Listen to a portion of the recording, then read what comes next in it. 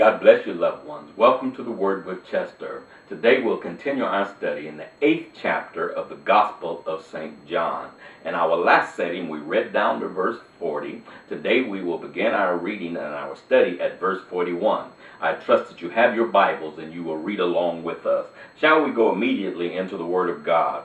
Verse 41 reads, "Ye do the deeds of your father. Then said they unto him, We are not born of fornication. We have one Father, even God." Now this was the conversation or the dialogue between Jesus and a portion of the Jews that were there, specifically the leaders of that day. Jesus had said that they were like their father. Well, let me give you the complete picture. Jesus was letting them know that he is as his father.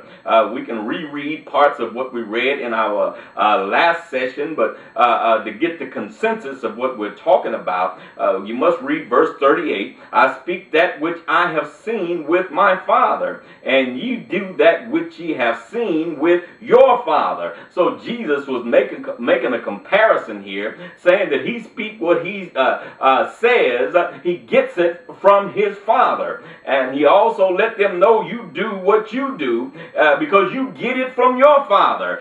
We can go to the ultimate there. They got it from their father, the devil, if you please. So many things we can go to the depths of. Jesus saying, you're acting like your father. And let's talk about that now. Let's reread verse 39 so you can get some intelligence of where we are, where we began reading today. "They answered and said unto him, Abraham is our father. Jesus said unto them, If ye were Abraham's children, ye would do the works of Abraham." In other words, you're supposed to act like your father. You're claiming to be one of the sons or the seed of Abraham. You should be acting like him. Verse 40, "But now ye seek to kill me, a man that have told you the truth, which I have heard of God.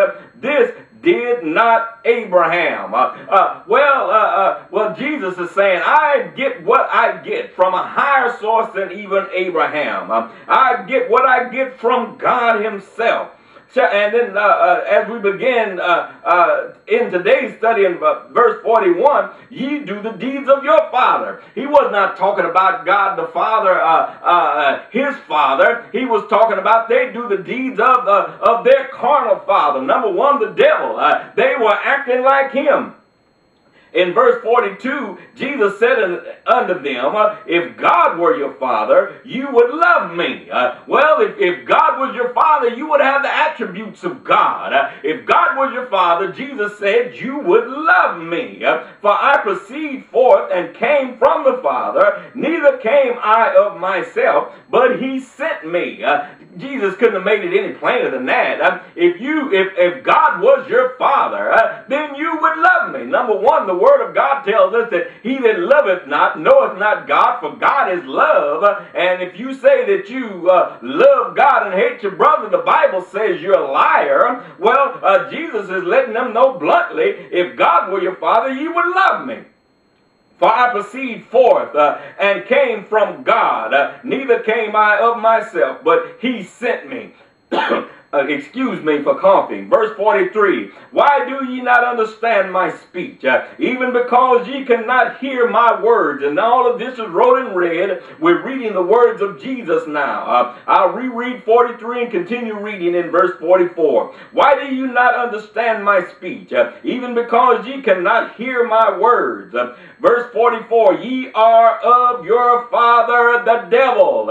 You are of your father the devil. I act like my father because I get what I say from him. These are the words of Jesus. But you're acting like your father the devil. Verse 44, "Ye are of your father the devil, and the lust of your father ye will do." You're going to carry out actions like your daddy. the lust of your fathers ye will do. He was a murderer from the beginning, and abode not in the truth, because there is no truth in him. No truth in the devil. And you're acting just like him. This is what Jesus is saying to unto the Jews, right? The leaders of that day.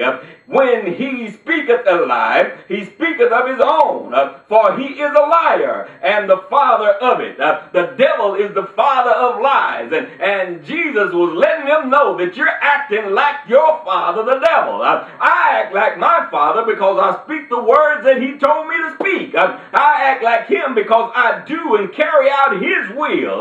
You act like your father, the devil, because you do the same thing on the other end of the spectrum. You carry out his wishes. You do what he desires.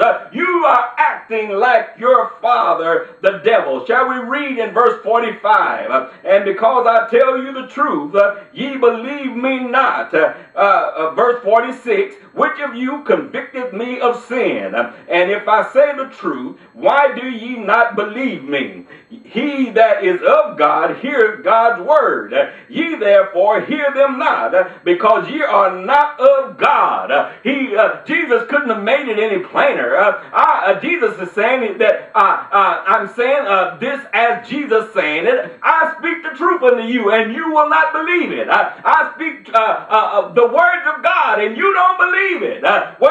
If you were of God, you would believe the words I say, because I speak the words of God. Verse 47 again. He that is of God heareth God's word.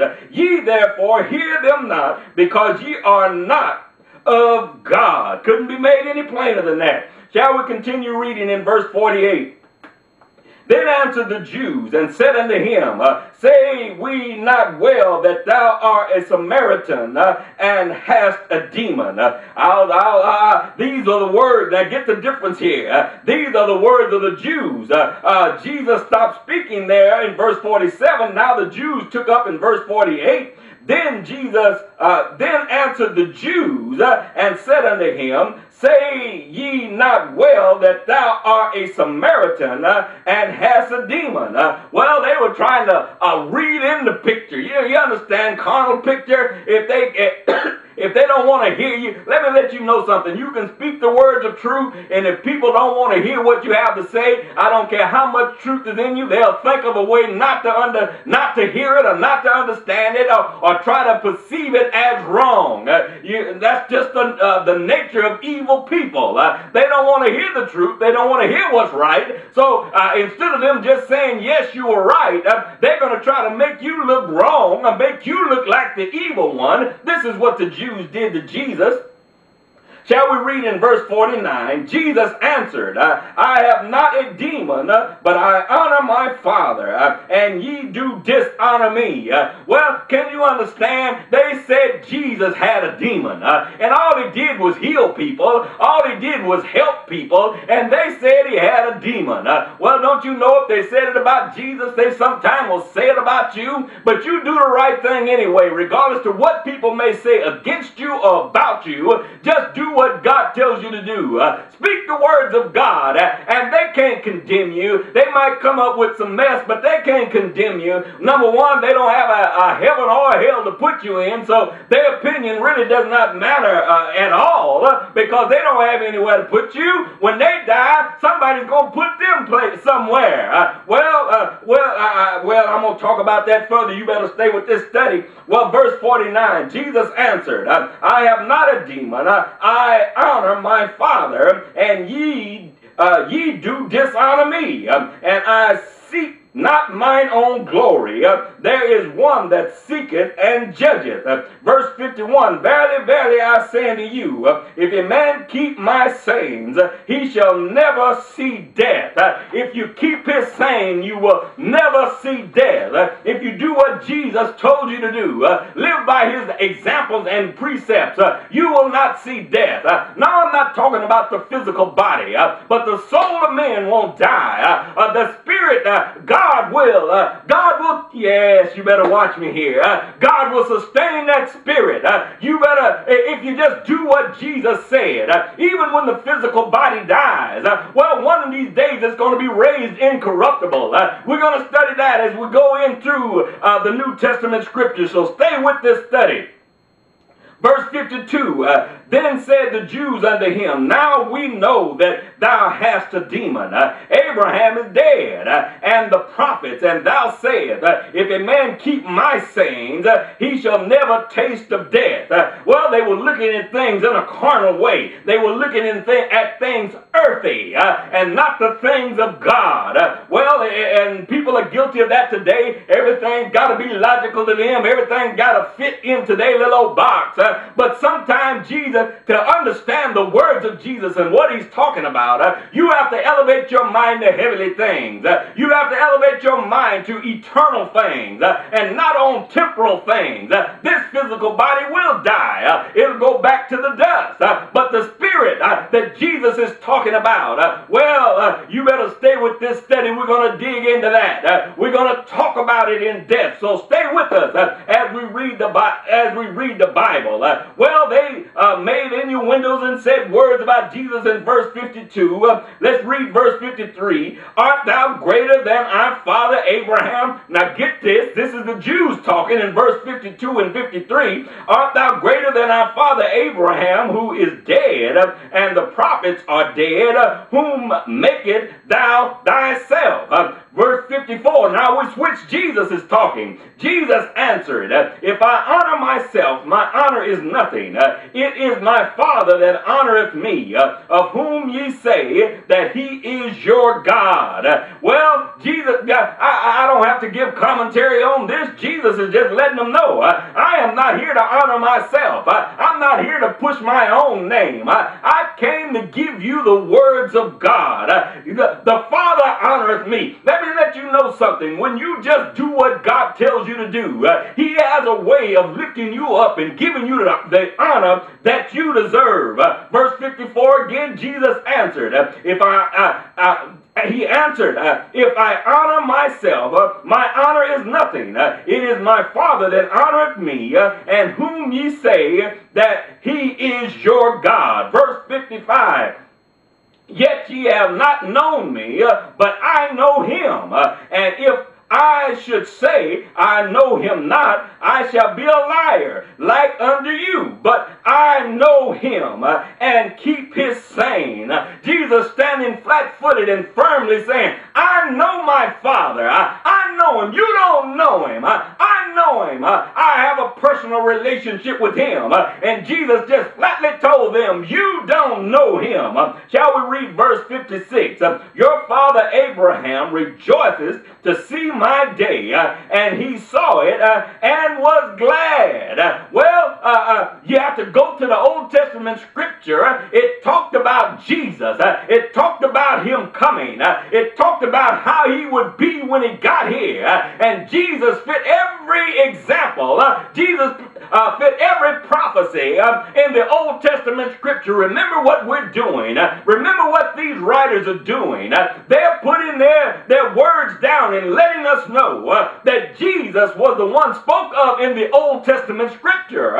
He was the one. He is the one. He is the Christ. The one spoke of by Isaiah. The one spoke of by Micah. The one spoke of by Zechariah. The one spoke of by Moses. We could go on down the line and talk about who spoke about Jesus. Jesus fit every call of what they had to say about him. Well, shall we read verse 57?